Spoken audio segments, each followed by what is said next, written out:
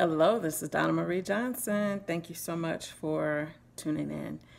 I am about to share some things with you that are difficult for me to share because it is a place of vulnerability.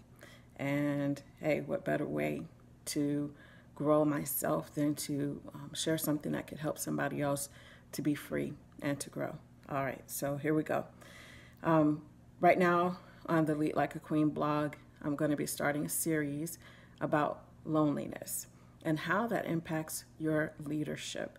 Now, for women who are caregivers, especially if you've been a caregiver for years or for decades like me, then you will understand how this is such an important issue for people, not just women and men, who are spousal caregivers, specifically caring for a spouse. So again, this is difficult for me, so bear with me. I'm going to be sharing some things that are from my heart, but also some crucial information that you need to understand that is researched information. It's not something that just comes from my own experience, okay?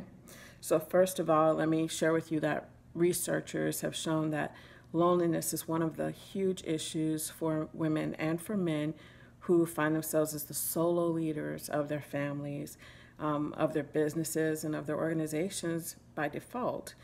They find themselves as the solo leaders by default due to their spouse's trauma or tragedy. This could be widows, widowers. This could be people who are divorced or separated. This could be somebody who is a spousal caregiver like me, who has a spouse who's alive, but who has some challenges that are keeping them from operating at the level they used to as a spouse, as a partner in the relationship. So this is something that you don't hear a lot of people talking about because this is hard. This is the tough stuff of life that people don't like to think about. This is the ugly. This is the worst. These are the things that people don't like to think about, don't like to talk about. But for your sake, I'm talking about it because I know it's important. All right.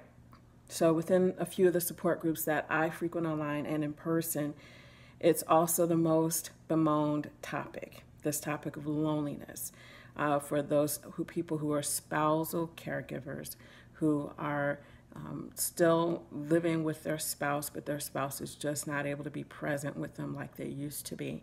This topic of loneliness is extremely important for these folks that are coming to the support groups to talk about with each other. And so for those of you who don't participate in those types of groups, you won't see this. So I'm just telling you now, that's a big part of that. Sometimes people are having temptations caused by their vulnerability alongside that loneliness. And people don't want to talk about it, but it's true. You'll see it in movies and things like that too, but this is real for a lot of people. They have some vulnerability, some emotional rawness, and confusion that's mixed into the situation of being a spousal caregiver, a widower, or a divorcee. Loneliness is an important issue to deal with for your own sake. It's not just me talking about it from some type of academic standpoint. I am not a therapist. However, I am a coach. I'm a leadership coach. And loneliness can destroy your ability to lead effectively if you don't learn how to deal with it effectively. So when your emotions and your choices are off the rails, you're just an emotional mess, you cannot lead yourself well. If you can't lead yourself well, there's no way you can lead anybody else well either. And that includes, it's going to affect how you're handling business matters, how you're handling financial matters, how you're handling parenting matters, all of these things, how you're handling your relationship with your spouse who isn't well. All of that's going to be impacted by this loneliness and by the cycles that it causes, the emotional cycles it causes in you when it's not being dealt with. So just know, first and foremost, the first thing you have to do if you want to change that and be in a position to be able to lead like a queen, the first thing you have to do is admit that there is some loneliness going on. That was hard for me. I won't lie. That was very hard for me to openly admit that in public around other people. And I'm going to talk to you about why it's so hard, not just for me, but for a lot of people to talk about this issue of loneliness. Now, I'm going to backtrack a little bit. 12 years ago, I did not know that my husband's brain was being changed by a disease that was shrinking his brain and affecting not just his mobility. He was falling and things like that a lot. I didn't know that it was also affecting the way that he would communicate with me, the way that he would express his emotions or his care for me. I didn't know. Okay, so 12 years, and until this year, I did not know what dementia is. Okay, this year, I just found out this year, I did not know. So I spent 12 years thinking that my husband just did not care about me. That is very painful and very lonely. Went through that for a long time. Now that I know, what can I do? We're going to get into that. So in terms of marriage counseling, this is something that's kind of a hot button issue for me. I started feeling like marriage counseling was a bunch of BS because it was not working. Everything that we would learn, it just seemed like he would take 2 steps forward and 20 steps back. He was not retaining the information that we learned. We went through a lot of marriage counseling, a lot of marriage classes, marriage books, marriage phone calls, all kinds of things. It was not working. And it made me feel so bad. Not just lonely, but very angry. 12 years. That's a long time to go through this. And I know there are other people out there that are going through the same thing. This affects your ability to lead when you're always angry and upset and you don't know what's really going on, what's the root cause of what's going on in your marriage. And then you feel like you're a single parent because that person can't be present to parent the way that they used to. These are things that affect you as a leader, and they do make you feel lonely. And if you don't get control over your emotions and learn to understand what's going on, there's no way that you can lead effectively. So let's move on. In addition to having the issue of not knowing what dementia is and what brain health problems were affecting my marriage, I also felt guilty and ashamed because I didn't know that there was no help. Marriage counseling doesn't help when a person has dementia. And nobody tells you that. Nobody tells you that. You have to figure that stuff out on your own with the help of the Holy Spirit, thank God. If I was not a woman of God, if I did not know Jesus, I have no idea where I would be, where my marriage would be, where my kids would be, right now. Because this has been one of the most trying, lonely, angry times of my life. I did not understand what was going on with my husband's brain and how it was impacting everything. And even financially, it made him make some different choices with his career that affected us financially.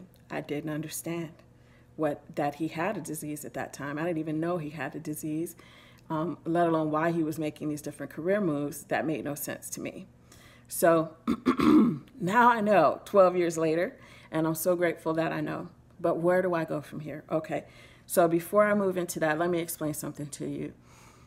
There's a guilt and a shame cycle that gets accompanied with that loneliness. And let me give you some research that I found about this. A researcher named Rokach wrote, "There's a stigma to being lonely. The public and therefore us researchers seem to not look favorably on anyone who admits to suffer its pain. No one in my 30 years of researching this topic has ever had the courage to admit in public that he or she is lonely.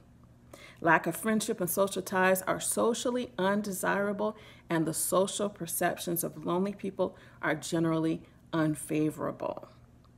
So, hey, it's not just me saying it. I'm telling you that this is a research topic. People don't admit to being lonely because there's a stigma. And it makes people sad and uncomfortable, and you feel even more lonely to discuss this. But it's got to be talked about so it can be dealt with. because as long as you're in bondage to something that's hidden and secret, you're going to stay in bondage to it. Do you want to be free? Do you want to be able to lead like a queen? Or do you want to just keep on trying to hide it and pretend and put on that smile and, oh, I'm blessed? Do you want to just live like that? Or do you want to be free? Me, I'm going to be free. And I'm trying to take you with me. See, we're going to lead like a queen. I don't know if that's showing to you forwards or backwards, but that says queen. All right, so regarding the loneliness in terms of the social aspects, honestly, even though my husband and I were a very well-known couple within our social circle, our friendships and social interactions became more and more and more reduced over time as the evidence of our changes due to this traumatic situation became more and more visible and noticeable. Some of what was cleansing, some of that isolation actually was cleansing and helped us to get some toxic people out of our lives, which was great. But part of it is just because people who we love being around, they were uncomfortable. They didn't know what was going on. We didn't even know what was going on. So they were uncomfortable or even scared to be around us because they were confused. They didn't know what to say. They didn't know how to react. And I can't blame them for that. I totally get that. So part of that loneliness has been a social isolation.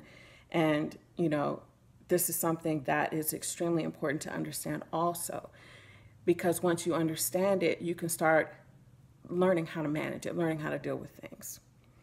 Now, in terms of solutions, I'm not going to get into all of that in this video, but I want to give you this first thing.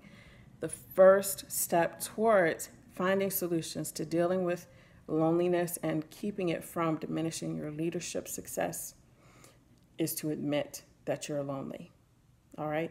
Set aside that guilt, set aside that shame, set aside that fear. You make a decision. I want to be free from this. I'm going to admit it.